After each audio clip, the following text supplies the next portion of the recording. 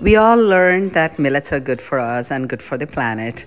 So here is another recipe that is very popular here at Vibrant Living and also at home. And one of the first recipes that I learned from my cousin when I just came to India 15 years ago after not living here for a couple of decades. Idlis are a popular South Indian breakfast item, and most our families do make it regularly, but we make it with rice.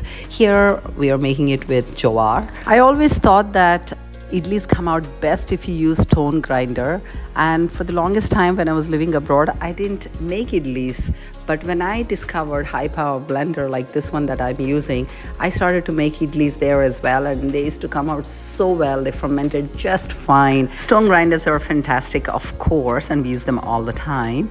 My grandma used to grind fresh daily for her husband because he didn't want highly fermented idlis. So once it's grounded up like this in a good soft consistency, you mix it up with previously soaked Jowar Rava. Remember this because when you're using rice, broken rice, rice rava, you don't have to soak it. Since jowar, which is also called sorghum, has a lot of fiber, you want to soak it overnight along with your urad dal. You soak it separately and you add it when urad dal is grounded up.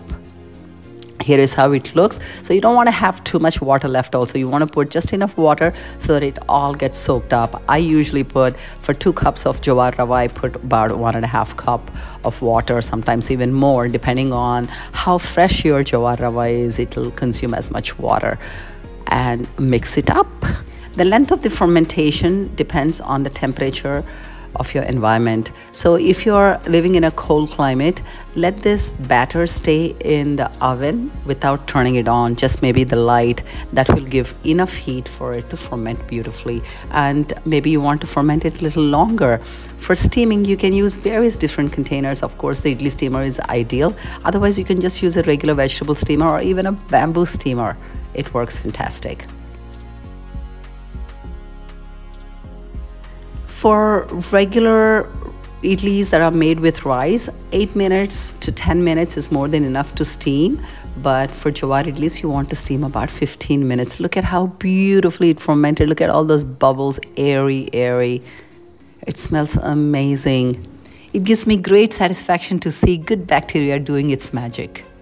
Since idlis are a fermented item and are easy to digest, children and elderly are given, and even the ones who are recovering from sickness. So take out only the amount of batter that you need for that meal, add a little bit of salt, a little bit of water to bring it to a right consistency to pour it into the molds. Here is a fun fact for you about jowar.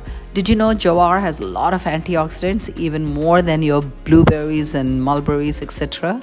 Yes, it is high in ORAC value, and it is local to us, and it grows easily, and it is great for soil health and planet health, not only our health. That is why we should use a lot of millets in our diet, and because they have a lot of vitamin B's and proteins and fiber and whatnot, a lot of minerals as well. Just wet your steamer a little bit. Some people use oil, but just water too is enough. Set a timer for 15 minutes, and usually last 3 minutes or so I simmer it and let it sit for another 5 minutes without opening the lid, and then the idlis come out without sticking to the bottom of the pan. See how beautiful they look? Just don't tell your family that they're healthy.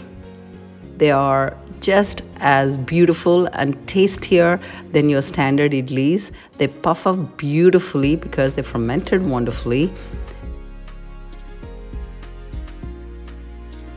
And look how bouncy.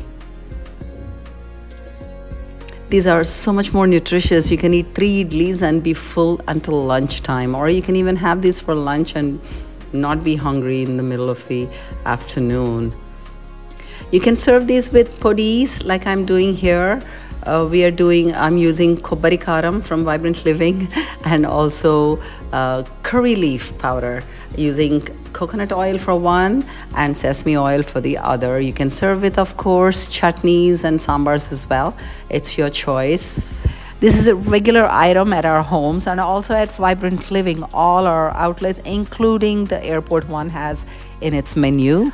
All our non-Indian family loves idlis, and for that reason we have the batter handy. Actually, we have batter handy even at Vibrant Living for you guys to pick up. Even the puddies and the gunpowders are available on our website. If you like this recipe, do share and subscribe.